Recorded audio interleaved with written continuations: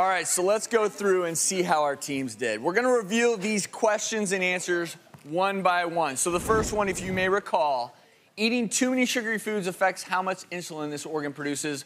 What is the organ? Yes, you all have been watching the show.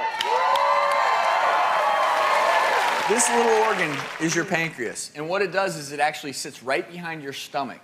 I'm going to show everyone up there where that pancreas should live. It's right behind the stomach, which, yeah, right in the middle. I will have to give you all credit. I'm going to give you all a correct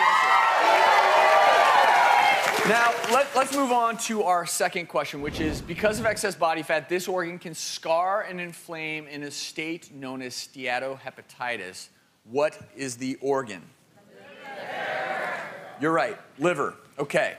And what happens with the liver is, and again, you all are pretty similar. Now, if you look up there, the liver should be a little bit higher. And the liver lives kind of in your right upper quadrant of your abdomen, like we're showing up there. You all had your livers pretty doggone low, but I have to give you all a point because you're close. And so you all get a point. Yeah. So let's move on to number 3. Due to excess body weight, this organ is compressed, making oxygen intake more difficult. What is the organ? You guys said lungs. You guys are lungs. Yes, they are. What? Yeah, can't. And so what happens is if you're carrying excess weight, particularly in your abdominal cavity, that is literally compressing up against your diaphragm. Your diaphragm is a muscle, sits under your lungs. Every time you take in a breath, the diaphragm comes down and it pushes, and basically as it's doing this, the more weight you carry, the more compressed your lungs are. And as we show up on this diagram, you all really did a good job. The lungs are all in an appropriate spot. I might have these a little bit higher, just a little bit, but you know what? You're all for getting a point. One last question. And this is going to dictate which team is eliminated. The final question. When obesity raises your cholesterol, this organ is most directly affected. What is the organ? Heart. You are correct. It is the heart.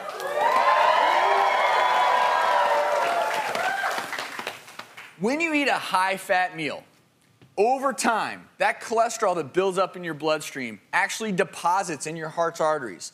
So this is a very healthy heart, size of your fist. This is someone who was active, ate the right foods. This is someone who developed heart disease. Look at how big this heart is, okay? It's about triple the size.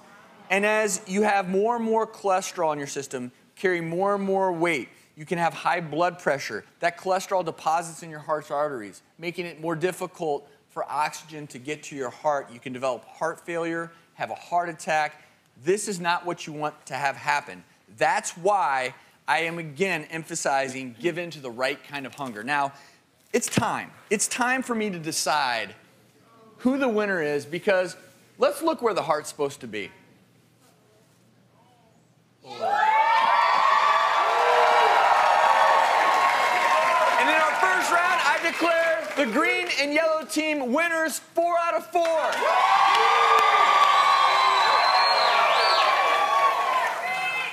That leaves the red and blue team. We must see who advances in this competition. And Ed, tell them what the tiebreak will be. Well, Travis, we're going to have a little arm wrestling competition. First one to bring your competitor's hand down wins. All right, so it's a physical challenge. All right, elbows down. You want to grab this hand with the left? And I'm going to say 3, 2, 1, go. Whoever gets the other person down first wins. Are you ready? 3, 2, 1, go. Nice one.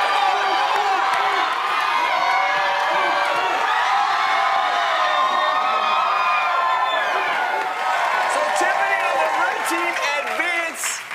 Stephanie and Jill, the blue team, your time on the Hunger Games, Doctor Style, has come to a close. But that was a heck of an effort. That was really a good effort.